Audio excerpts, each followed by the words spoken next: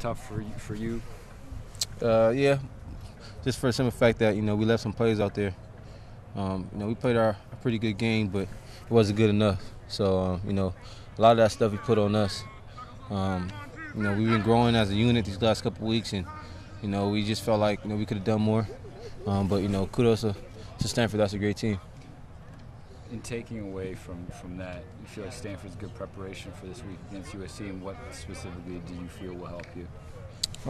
Just I guess the physical mentality of Stanford. I think USC is also a physical team, but also on the outside they got some pretty good receivers.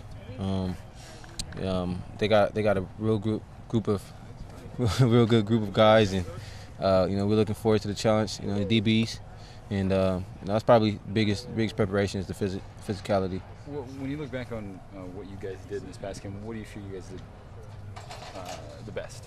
What are you most proud of as a defense? Just the way we flew around to the ball, and the attitude we play with.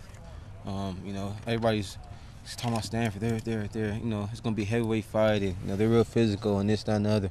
But we played just as physical, if not more physical. I feel like we're bringing it to them every play, and it wasn't no easy cakewalk. And I just like the way that the guys fought. And at the end of the game, when things wasn't looking right, 5 minutes left, we just kept going, and came up with a timely turnover to help the team. And just that that drive and that passion really showed this week. Does it help you moving forward? I mean, it's a quick turnaround, but you get right back on the field against another good team. Oh yeah, most definitely. Anytime you lose, you want to get that sour taste out your mouth. Being a short week, gives us the opportunity to do that faster. With that said, you got to make sure you take care of your body and things like that. But we're real excited to get on the field. Is it still out there as far as one conference loss? Do you still have the same goals? Oh yeah, our goal is to win every game, and our goal this week is to win the game against USC. So the goals didn't change at all. It's just a little bump in the road, but got to make sure that we can't really dwell on that too much. We watched the film on Sunday, and we had to move on to USC. Is it any big deal that USC with that big high-profile name, or are you well past that with any of these teams you play? We're well past that. I think mostly every team in college football is more than likely just past that stage, and I think you can tell by just the upsets and things that's been happening in college football. A school's a school. You can't dictate how good they are off their past. It's about the present, and USC is a great institution. I'm not taking nothing away from them, but at the end of the day, I don't care who we play. USC, Alabama, Oregon, it really doesn't matter to me. Thanks a lot. That being said, Rashaad, do you ever appreciate? There's the history between the Trojans and Oregon State here at Research Stadium. Mm-hmm.